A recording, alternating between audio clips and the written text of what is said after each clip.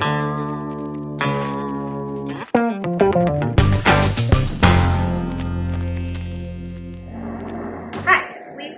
Shanty Homestead, and I just wanted to share with you some of the fun that I got to have. I went to the Amish Produce Auction. A couple from church and a friend of theirs wanted to take me down there and show me the fun.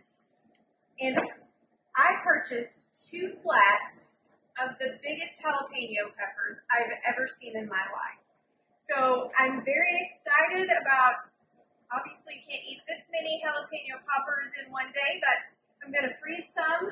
I'm going to put some in the freezer. I'm excited about that. I think I can just cut them in half and freeze dry them and then rehydrate them and stuff them, and I think they'll be fine. So I'm excited about that, but I want to show you what else I got. Alright, so I wanted to show you what else I got while I was at the auction.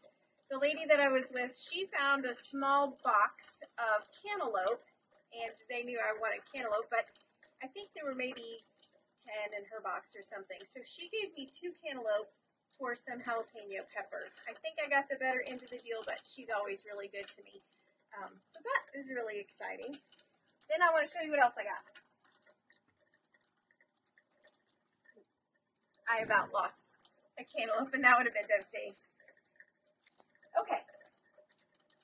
So there is a trick to buying at an auction like that, a produce auction, and it's an Amish produce auction, but they sell these things in large quantities, like the huge boxes of pumpkins, and I can't use that many. I can't give that many away, and I don't have the money to buy all of those. So Shane told me before I left, he said, if you want something, just scope out who purchased it and go ask them if they'll sell you one. So that's what I did. And the man that bought these, I kept my eye on him, making sure I didn't miss him. And I think these are called One More Day pumpkins, something like that. It's kind of a silly name. But I love the coloring. I thought it was so pretty. So I chased him down and asked him if he would sell me one. And he was very gracious and said, just don't take my biggest one. I said, I'll take your smallest one. Look how big it is. I love it. So he charged me like 50 cents more than he paid for. So it was very generous. I was very excited. And then another lady bought these. And so I went and asked her, and she said, you can just have them. And I said, no, I want to pay you for them. So she said, well, I'll just charge you what I paid for them. So she gave me 2 of these. So I'm very excited. I'm going to use them for decorations.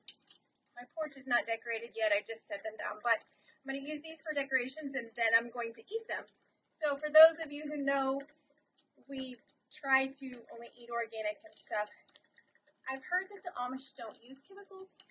I don't know if they do or not. I have some really beautiful stuff from there. So hopefully they don't. If they do, it's not going to hurt me one time or whatever. We'll be fine. And I'm going to pretend like they don't use anything to get this beautiful produce. So I just wanted to share with you my great purchases, and thanks for watching.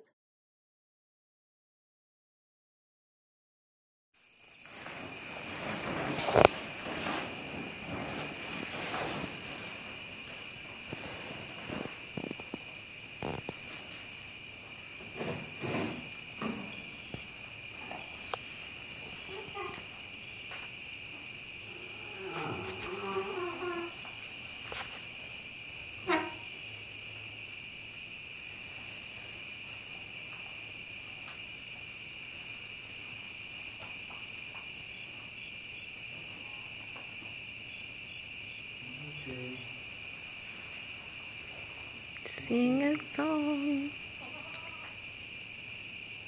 I once was lost in sin, but Jesus took me in, and very little light from heaven filled my soul.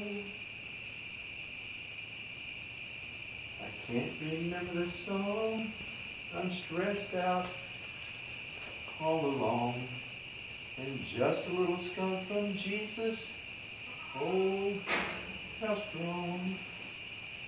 Now let us have a little talk with Jesus.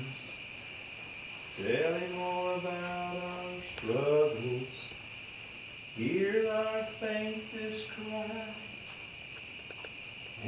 answered by and by. Now when you feel a little prayer will turn, know a little fire is burning, find a little talk with Jesus makes it right. So I've never actually done it, but I've heard if you will talk to a skunk and actually get down on their level, you can actually walk up to a skunk in a foothold trap and get them out. Never done it, probably never going to try that. This skunk was in a live trap. We found out, well, maybe that's what's been sharing dog food. I don't know, but obviously it was in here to eat dog food. And something's been getting in and out of the live trap without being caught. This is a small young skunk. We know what that probably means, but it was in there, and I know that you can walk up to them real slow, cover yourself up with a blanket real slow, and just lay it down on there real peaceful. If you sing to them, talk to them. I know that sounds crazy, but I don't want to get sprayed by a skunk, so I'll try anything. And obviously that did work. I'm going to go over there real gently, and I'm going to try to pick that cage trap up and carry that cage out of here without it spraying. But if it does spray, praise the Lord now, it's under a tarp. It will not get me out of smelling like a skunk. I'm living proof of that in the past. But we're going to see how this works. Notice, Piper is not allowed to be loose right now. Piper, are you happy about this? Right, Oh, calm. right. Let's see if we can get over here.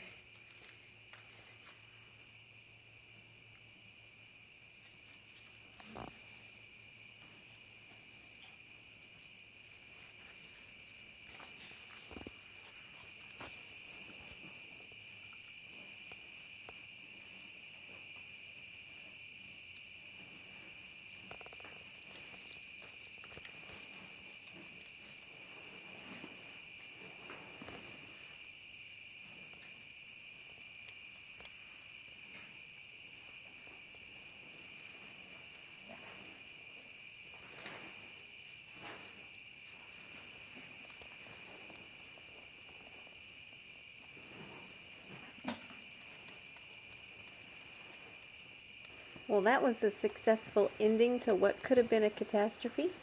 Thanks for watching, and we will see you next time. Have a great night.